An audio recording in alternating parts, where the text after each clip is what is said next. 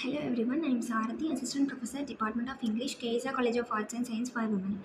Today we are going to learn about Linguistics and Phonetics Unit 5, Speech Mechanism. Speech mechanism is overlaid function. There are no organs whose primary function is to produce speech. Articulators, parts of speech mechanism that serve to produce a different configuration which makes a different sounds. So there is a picture in here. Organs of speech.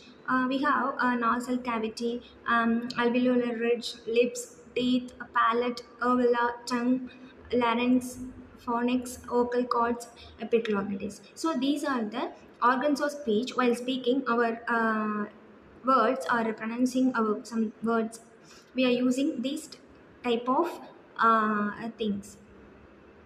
So next we are going to see about a classification of sounds. There are many classifications in sounds. The simple vowels are A, E, I, O, U. We already know about these things. Something called diphthongs, A, E, A. And in early Latin, A, O, O. These sounds are diphthongs. In the diphthongs, both vowel sounds are heard, one following the other in the same syllable. So consonants are either voiced sonnets or voiceless surd. Voiced consonants are pronounced with the same vocal murmur that is heard in vowels. Voiceless consonants lack in this murmur.